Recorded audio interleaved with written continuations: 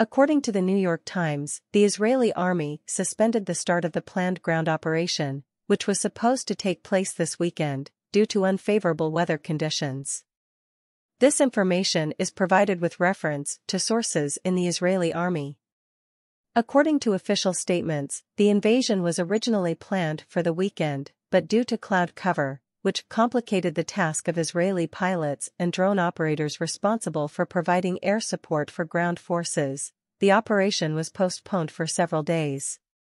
The details indicate that the special operation will be carried out by Israeli infantry, along with tanks, sappers, and special forces, who will work together.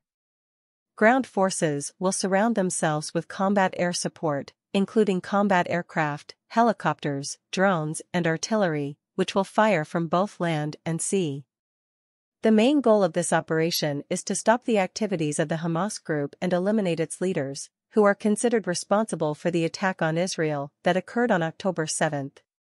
Усім дякую за перегляд. Коментуйте новини, ставте лайки, підписуйтесь на канал. Підтримуйте канал фінансово. Деталі в описі до відео. Все буде Україна!